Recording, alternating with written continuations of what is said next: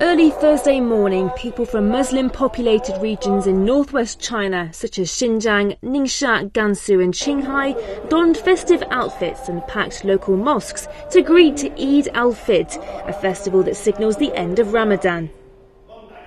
The Ramadan, a month-long period of fasting and spiritual reflection, started on July 8th this year.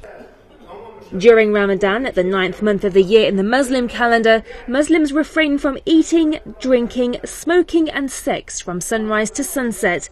But children, elderly people and the weak do not have to observe the fast.